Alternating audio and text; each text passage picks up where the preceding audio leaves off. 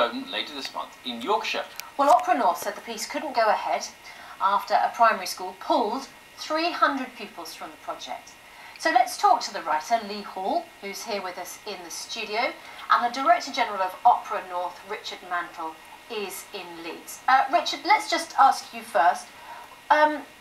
These primary school pupils had already been involved in rehearsals and very firmly involved with this opera for months. So why was it stopped? They've been actually working with Opera North for 2 years. This opera that we have commissioned from Lee and from Harvey Brough is the culmination of a much longer residency project, and the school, which are all, it's primary school, so aged between 5 and 11, have been working on sorts of different projects along with other people around the community, and this, the idea of this opera was to bring everybody together for, in a sense, a rather sort of celebratory experience for them to reflect on the life of Bridlington.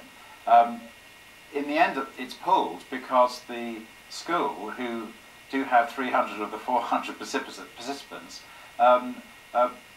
pulled out on Friday night, and we had no option. We don't have a project because it's happening in 10 days' time. Why did the school change their mind about it?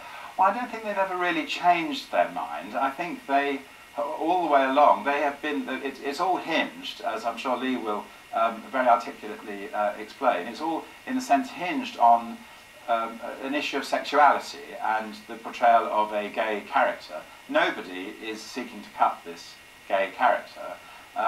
The school have asked that Lee tempers some of the language, and we have asked him too, and we've worked with him very closely over many weeks to in a sense, address that point. And you know, I think Lee is quite within his rights to say that I can't go any further than I've done. All right, let's look at one of the lines then that seems to be a problem, because I don't think there's a problem reading it on the television.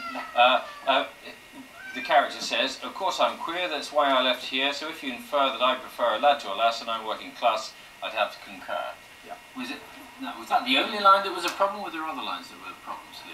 There's been all sorts of things that we've worked with the school and with Upper North, but those are the only lines. That's the only lines in question. Now, to me, and it's the only lines that you know that the character's gay, because he openly says he's gay.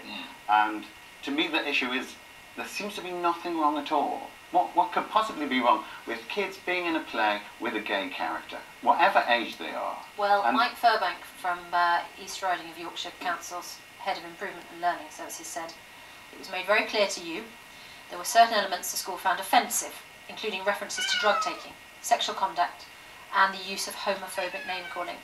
The language was toned down, but it was still deemed unacceptable for 4 to 11-year-olds to be exposed to." Do you think there is language that is unacceptable? No, this is the only issue. I think that there's lots of mischief because people have got the window because it's now controversial. But literally the only words that we haven't all agreed on are the ones that you read out. And that's all that's at stake. But it seems to be an issue of what is wrong with kids being in a play where there's a gay character. You wouldn't say that about a disabled character, you wouldn't say that about a black character. It seems that the issue is not the gay character, the presence of the gay character, it's the somehow the acknowledgement of the gay character. Maybe it's a question of raising these issues with children as young as 4. You know, after a certain age, I don't know, 8, 9, 10, 11, that's a different matter. If you've got 4 so you're not allowed. I'm saying the argument seems to be that a child of 5 shouldn't know who is gay and who is not.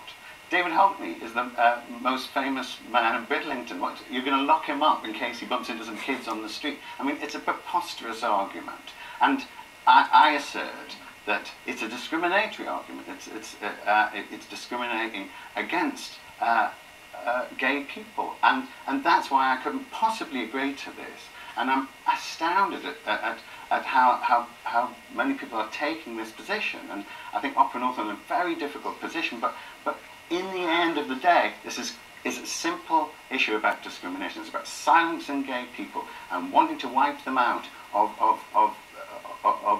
being in this play. And they're using the issue of children and mistaking the issue of sex and sexuality. Now, there's nothing wrong. There's nothing wrong with being gay. Whatever. Richard, has he got a point there? Of course he's got a point. There's nothing wrong with being gay, and I don't think anybody is trying to wipe this issue under the carpet. I can't speak for the school because they've got their own position. You know, what I understand from the school is that they believe that they need and will teach, and they have lots of rules and regulations and guidelines around how they teach sexuality and how they introduce it to children. Their position is that because this particular piece forms part of the core curriculum for these kids, it's not a sort of optional thing, they have to be part of it, it's in the classroom, that the school are taking this position of in loco parentis, that they think they have this responsibility to introduce younger children to the gay issue, if that's the right word, the issues of sexuality in the way that they think is right, and they don't think it's right in these circumstances. And that's our real dilemma, and it's hateful. Richard Mantle, General Director of Opera North, thank you, and thank you all also to Lee Hall, playwright involved. It's 4 minutes.